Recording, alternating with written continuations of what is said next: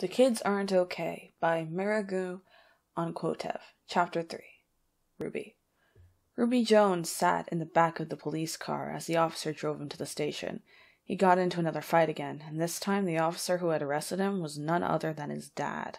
Officer Daniel had a scruffy, unshaven beard and curly brown hair. He didn't have time to take care of himself. He was too busy trying to make sure his son wasn't getting beaten to a pulp and his daughter wasn't dying. "I can't believe you, Rudy," his dad said, his voice dripping with disappointment. "If I'd known you left early to go pick fights, I wouldn't have believed you when you said—" "I didn't. You know that," Ruby snapped. He left early because the clouded sky and the empty streets were calming, and it helped him clear his head. Well, almost empty. The klutz that bumped into him earlier, the girl with the ponytail and ballerina getup, she made him sick. Probably one of those rich girls who attended the ballet school further into the city with a family, who had so much money they spent it all doing stupid crap like jumping on a stage and calling it dance.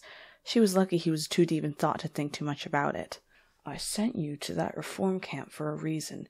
Did you not learn anything?" his dad asked.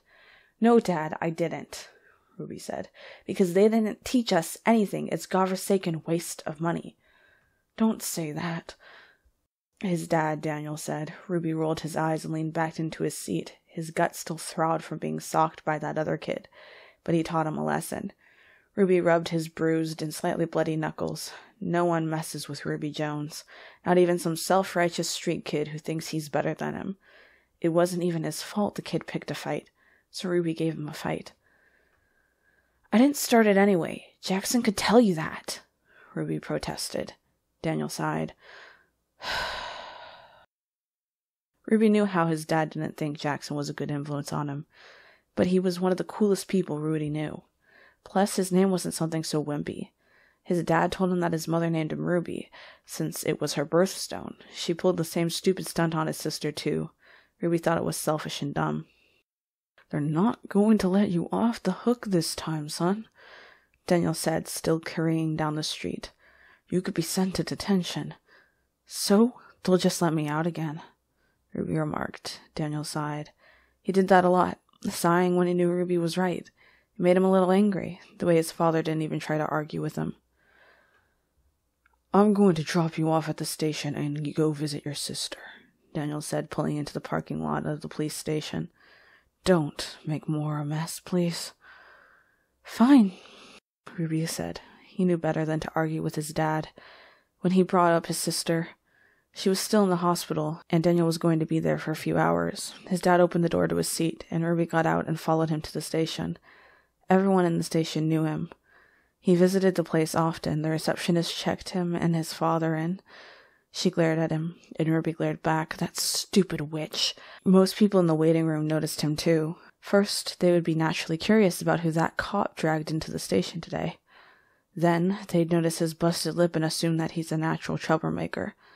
If they dared to make eye contact, they would notice his oddly colored eyes. It was like a teal green. It looked blue in the sun and green in the dark. "Hey, Dan," his dad's friend Detective Carter said. He wore a long, classic tan trench coat and had a faded haircut.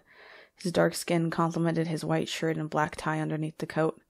He had a deep voice that was quiet, but could be heard nonetheless. He had his desk, which was neat, and had a slick, black landline telephone on his desk. The well-known detective caught note of Ruby. "Good afternoon, Ruby," he added. Ruby scowled at him and went into his dad's office. He sat in his office chair and spun around. "I'll be back soon, buddy," his father said. Ruby didn't stop spinning. His dad sighed and left the room, leaving him alone in the office. His dad's desk was messy. It had papers of reports, complaints, and arrests all stacked up on the desk. His nameplate, Officer Jones, gleamed like gold, and pens of various colors and Sharpies decorated the surface as well. Ruby had been here many times before. His dad fill out paperwork for the fight, pay for the damage, and then he'll go home. Ruby noticed the photo of their family on his desk. They were young at the time, and everyone was smiling. His mother wasn't in the photo, however. She'd left before it was taken. The door opened, and Detective Carter entered the office. "Hey, kid," the detective said. "I'm gonna have to put you in the cells." "What? Why?" Ruby said, standing up briskly. He hated that place. It was filled with shady kids who caught selling drugs and meth addicts who attacked those shady kids. Everyone who's arrested to be in jail cells out back. Your father knew that. He was just a little scatterbrained to remember. Carter explained.